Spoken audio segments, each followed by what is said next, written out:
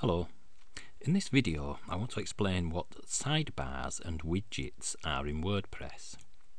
So let's go to the WordPress dashboard and I'll be able to show you what we need to do. Right, on your web page, let's open the web page. On your web page, down the side you can put all sorts of things in your sidebar, but how do you get them there? That's the trouble. Right, first of all, you need to have you need to be using a template that uses a sidebar. So we'll go to a page that we're using and see if it's got a sidebar. So this is the page we're going to be doing. It's going to be the main home page of our website. Now, we're using a theme called 2011, and with 2011 you've got 3 different types of page template you can choose from. There's the default template, which doesn't have a sidebar. I'll show you what that looks like and then give you a better idea. Let's wait for the server. Taking its time.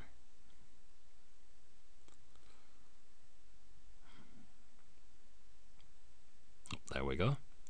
Right, so we'll view the page. Right, now there's no sidebar there side, but we can choose a different template that does have a sidebar. So all we need to do, go back to our where we edit the page. This is our page edit page, and where it says template here, you can only have these templates in pages, not in posts. Posts work slightly differently. So this is a page and we're having a sidebar. So all we need to do is choose a sidebar template and click update. Excuse me.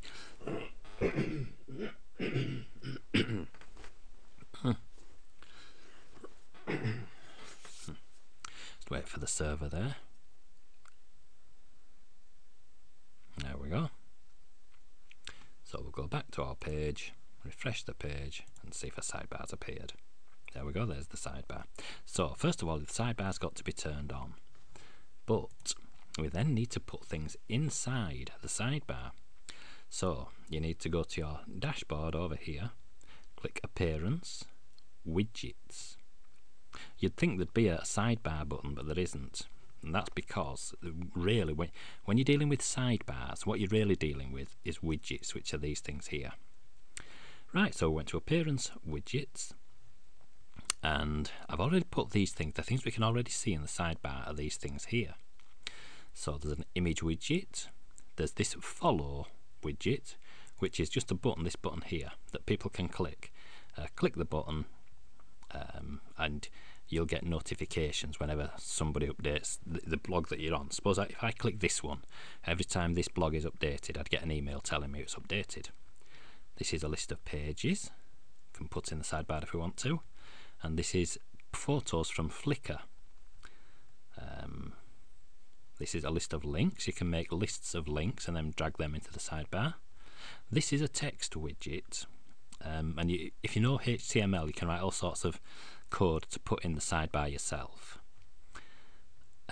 If you don't know HTML, you can still use a text widget to put text in this area. It just won't be formatted nicely like this with big text and like this nested bulleted list and things like that. But you need to know HTML if you want to add that, or this like coloured border. But you can still add paragraphs here without knowing any HTML at all. And then this is called let's have a look, milestone. And a milestone widget is just a fun widget to let you put, like this one I've put there, don't miss my birthday party.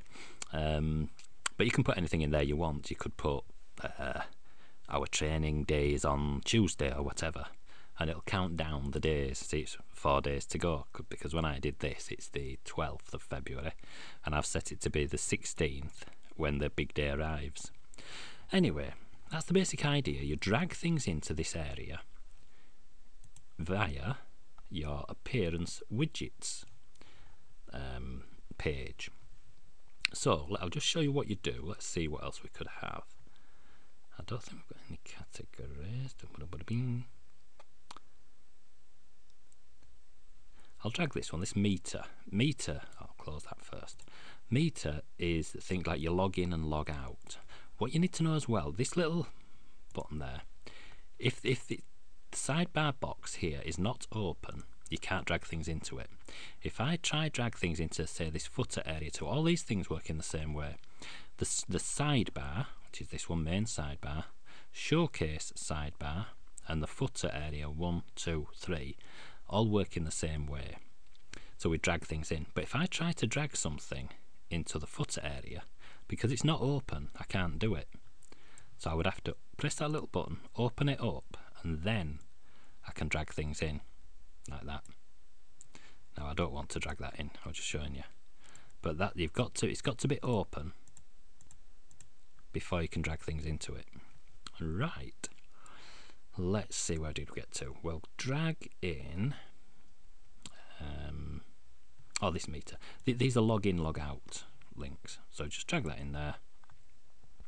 And some of them you have to put a title in, most of them you don't need to put a title in. We'll just click save, and that'll give us a log in and log out buttons.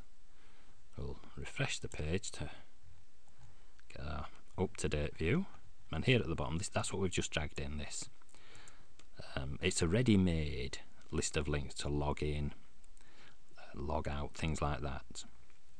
But that's basically what widgets are. They're little applications that you can drag in to your sidebar. So let's just have a look at setting one up. I'm going to show you a really good web page that tells you loads of information about all these different, because I can't tell you about all these different widgets in one video, there's loads of them. Let's have a look. I'll just show you the image one. With the image one, what you need to know, you drag this image from here.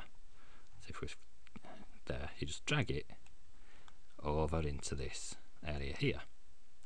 But then once you've dragged it in, you've got to do a little bit of setting up. You need to know the image URL. This is for the image widget. So what we're going to, this one added this picture here. Now I've set that to go to Google when we click it. I'll click the back button. Right, so on our web page, to do that, I use this image widget that I dragged from over here to over here. But then I needed to know, I had to actually put in this by hand, which is the URL of the image we wanted to use. And the way you get there is, go to your media library,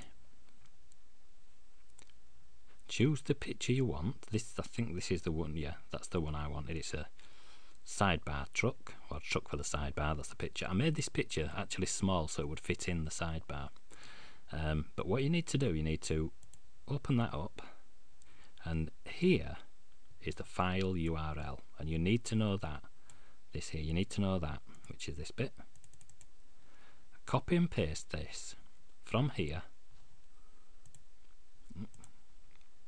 into our widget, into the image widget, and we copied it in there, pasted it in there, so that WordPress knows where you want it to go, well, which image you want to put in there.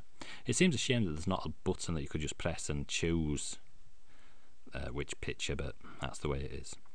If you want to make it so that it's clickable, down here you'll see link URL when the image is clicked, and I went to google.com and I copied the URL and pasted it in there. You'll need the full URL with the HTTP, and if it's got a www as well, you'll need that. And then you just click save. And that's basically the idea of how you put things into the sidebar. But there's just so many widgets. The best way to find out more information about this is when you log into WordPress. Let's see. This is the WordPress.com website, WordPress.com. And if you scroll down to the bottom, down here you'll see support. Just look for support and click that link. Then over here we're looking for widgets. So widgets, there we go. If you struggle to find that link, the easiest way to do it is, if we can press Control F, you'll get a search box that'll pop up in your web browser. This is, see if I can fit it all on the page. There we go, this is Firefox. And when you press Control F on your keyboard, press the Control button and F button, that find box opens up, and we're looking for widgets. There we go, you see it's found it for us. Then just click that. There we go. And now here's a list of all the widgets in WordPress.com.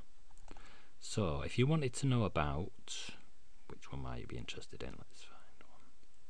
Let's pretend you wanted to, pretend you've got some images on Flickr and you want to add those images to your website. Just click this one here, this link about Flickr widget. And here's information about it. Tells you what to do. And there's even a little video, so you can watch the video on, this is on the WordPress.com support website. But there's just so many widgets. This really is the web page you need to go to. And the way you get there is go to WordPress.com, then scroll down there, look for support, and then look for widgets. There we go. And that's the big list of all the widgets that you want to know about. Right, I think we're fairly much, I'll tell you what we'll tell, we've pretty much covered what I want to tell you, but if you put in images in the sidebar or the footers work in the same way as the sidebars, and the footers are down at the bottom of your page. But with your sidebar, the images want to be 187 pixels wide. If they're wider than that, WordPress will shrink it the best it can. And in there's a special sidebar called the Showcase sidebar. And if you use that one, then it's 188 pixels instead of 87. The footers, you can have a 1 column, 2 column or 3 column footer to your web page. A footer, if you look down the bottom here, these are footers. So, and on the theme we're using, there's only 3 columns, not 4. So we could have 3 columns, 2 columns, or 1 wide column at the bottom. And if you put things into the footer area, let's see, getting a bit lost there, aren't we? Excuse me. Pardon me. If you put things in the footer area, go back to Appearance, Widgets,